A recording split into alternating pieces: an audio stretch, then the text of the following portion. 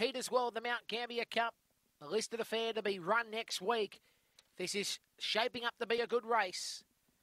And the green light is switched on. The lure's in motion for the 6th heat of the Mt-Gambier Cup. Gypsy Bun is now the favourite racing, and Collateral began well from Springvale Slick, who goes up the first spot. Moving up on the outside, there's Gypsy Bun, and back on the inside it's Collateral. Then came Yendera Evie trying to move forward with Raging Rain.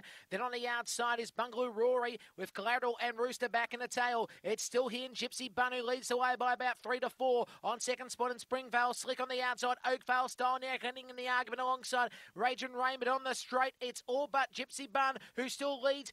Oakville Style tries, but it will be in Gypsy Bun who wins. Oakville Style gets second, then came Raging Rain third. Then they'll find next there by Bungaloo Rory alongside Yendera Evie. Next in the running line was Collateral alongside Rooster.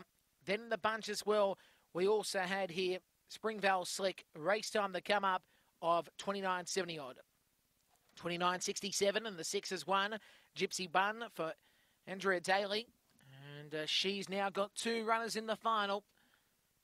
Has done well. The 6 green has done it nicely. Gypsy Bun, trained by her and also owned by George Daly. It is a white and brindle girl from Fernando Bale out of Dinah Gypsy. Second spot going to the 5 yellow Oakvale Style.